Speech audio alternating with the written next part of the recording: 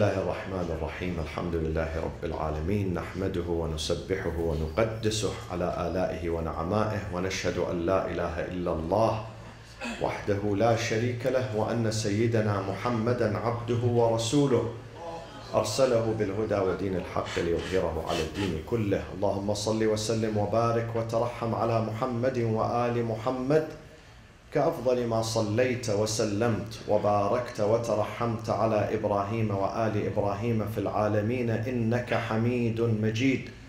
وصل اللهم وسلم على خلفاء نبيك وأوصيائه وأهل بيته وأحبته علي أمير المؤمنين وقائد الغر المحجلين وعلى البضعة الطاهرة فاطمة الزهراء سيدة نساء العالمين وعلى سبطي نبي الرحمة وسيدي شباب أهل الجنة الحسن والحسين عليهما السلام وعلى علي بن الحسين ومحمد بن علي وجعفر بن محمد وموسى بن جعفر وعلي بن موسى ومحمد بن علي وعلي بن محمد والحسن بن علي والخلف الهادي المهدي عجل الله تعالى فرجه وسهل مخرجه وجعلنا من أنصاره وأعوانه.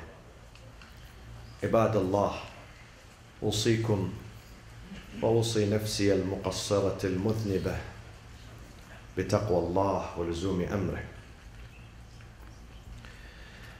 As we draw closer to the election season, presidential election in the United States, anti-Muslim sentiments and bigotry becomes louder and noisier. Today, some of you know and some of you may not know that today and tomorrow, October 9th and 10th, has been designated by some people in America as the Global Rally for Humanity. They are organizing anti-Muslim protests in front of many mosques throughout the nation, in almost all the 50 states in the United States in America, in front of Islamic centers and mosques to protest what they call the daily attack on the humanity by radical Islam.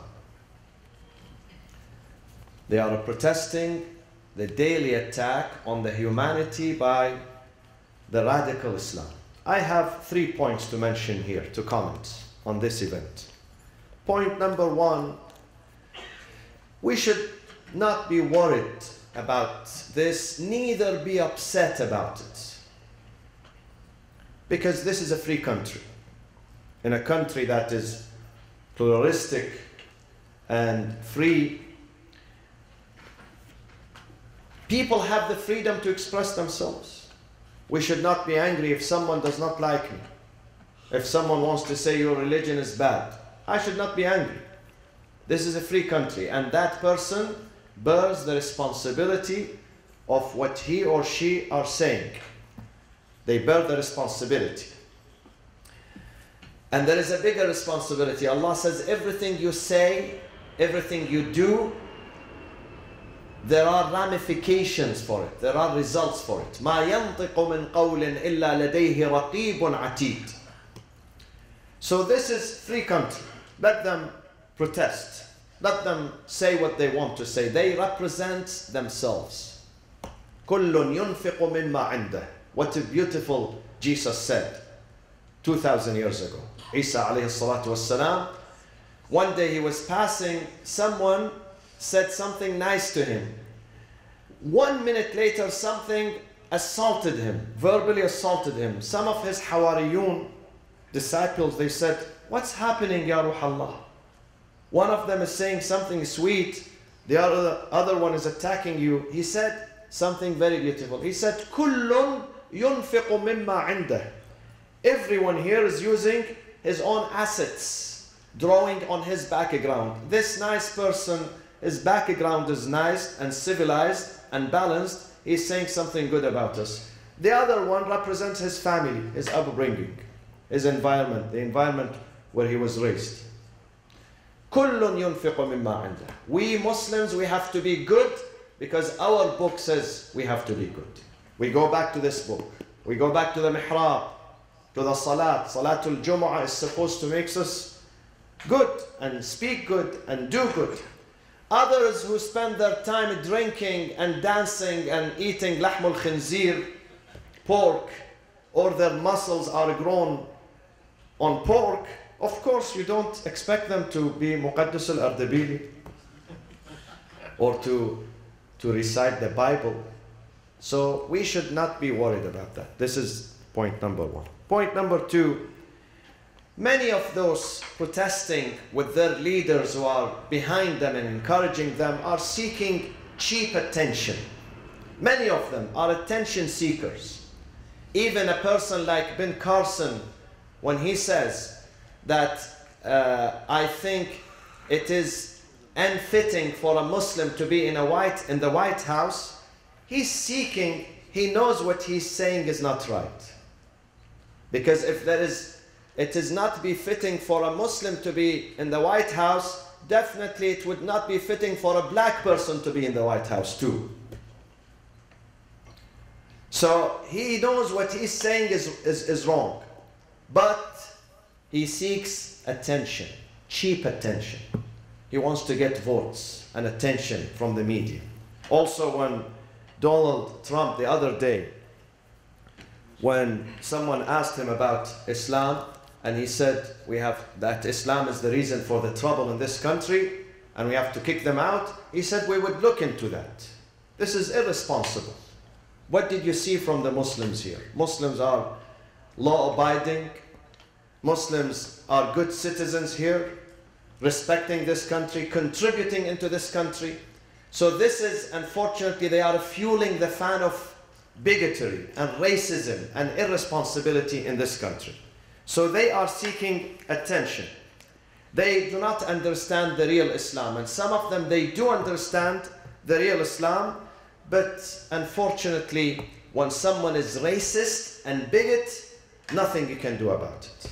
It's not about knowledge or education. Some of them are well educated. And they know who's who. They know who's right, who's wrong.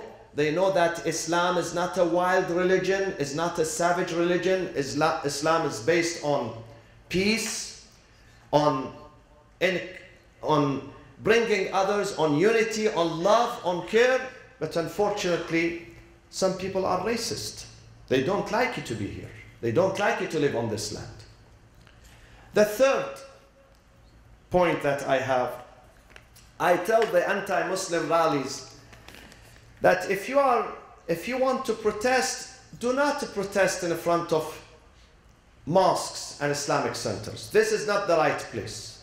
The right place is to protest in front of the Pentagon and the State Department and the White House and the Israeli embassy and the Saudi embassy, who created ISIS, who created the Takfiri ideology.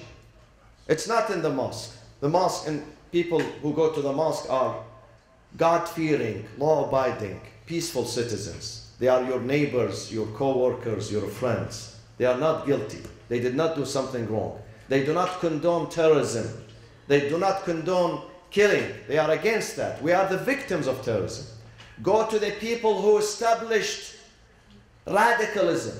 Go to the people who financed them and they still financing them and helping them militarily and financially.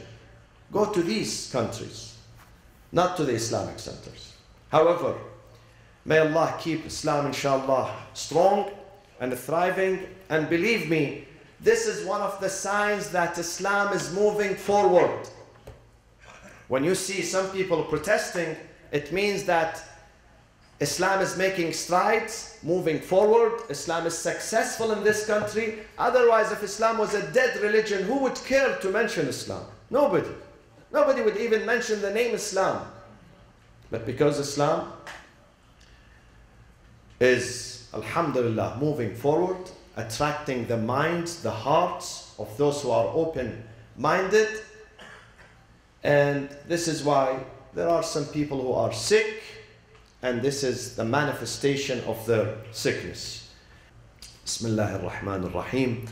Inna Allah ya'muru bil adli wal ihsani wa ita'i dhil qurba wa yanha 'anil fahsha'i wal munkari wal baghi ya'idhukum la'allakum tadhakkarun. Allahumma ighfir lil mu'minina wal mu'minat wal muslimina wal muslimat al-ahya'i minhum wal amwat. Tabi' Allahumma baynana wa baynahum bil khayrat إنك مجيب الدعوات. اللهم وحد كلمة المسلمين على الخير والبر والصلاح والتقوى يا أرحم الراحمين، وعجل في فرج سيدنا ومولانا صاحب العصر والزمان، وإلى أرواح المؤمنين والمؤمنات والشهداء ثواب الفاتحة مع الصلاة على محمد وآل محمد.